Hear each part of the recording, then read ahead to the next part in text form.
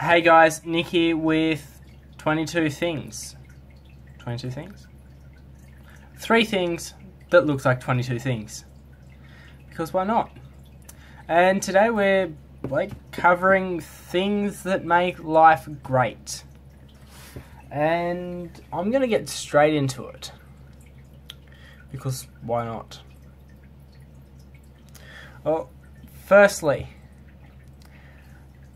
water-soluble tree fibers. And if that doesn't make sense to you, I'm talking about stuff like coffee, tea,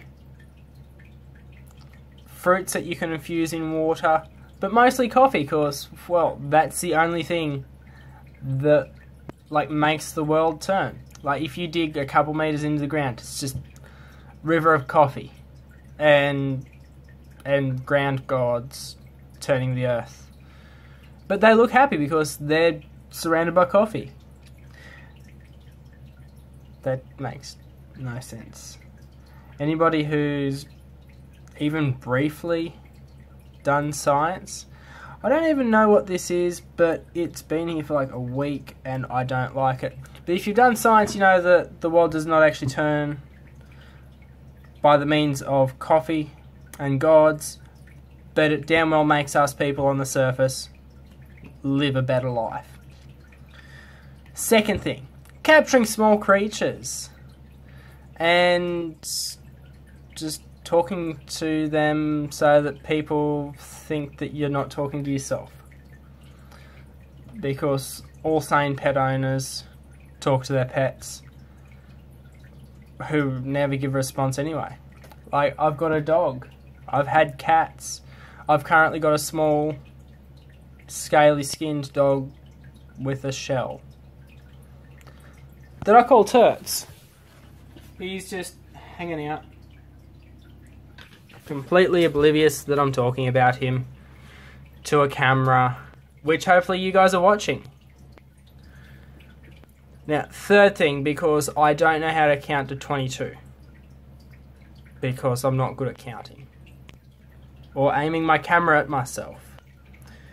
The fact that I can find exactly how poor I am using the weird things that have made me poor. I can go just about anywhere and find out how poor I am. Purely by getting on the internet, on my phone, my computer, my tablet. I'm sure if I really tried hard enough, I could probably do it on my Game Boy. Nearly sure I could do it on like a DS or something like that. Can do it on my Xbox if I want. Just all these things that have made me poor, that I can then, in fact, see how poor I am.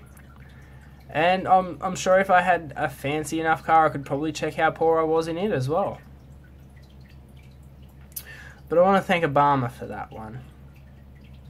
My main man, Obama, for all the technology he's made that makes us poor and yet able to. I've been looking up this way a little bit because that's where my screen is relative to my camera. I should really be looking at the camera rather than looking at the screen. But those are the 3 things that I want to thank God for. Thank God for. The 3 things that I'm thankful in life. Things that make life great.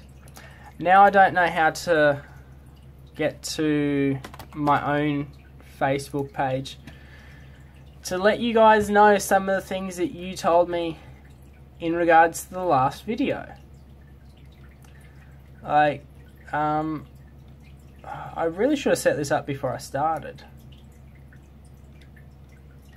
No, can't find it, but I think it was there was a thing to do with people not using blinkers. And people who chew really loudly.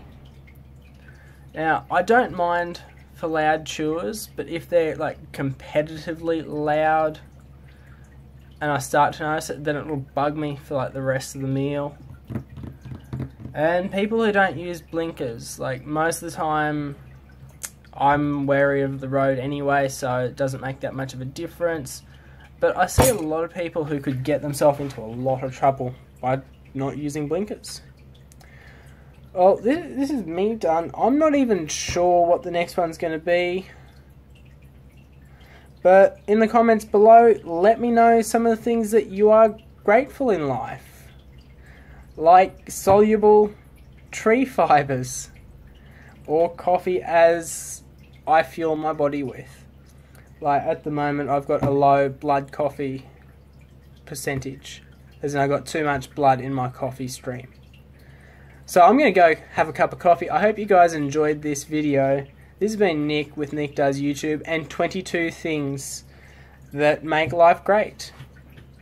Or for the guys who have kept count, 3 things. I'll catch you guys later. Enjoy.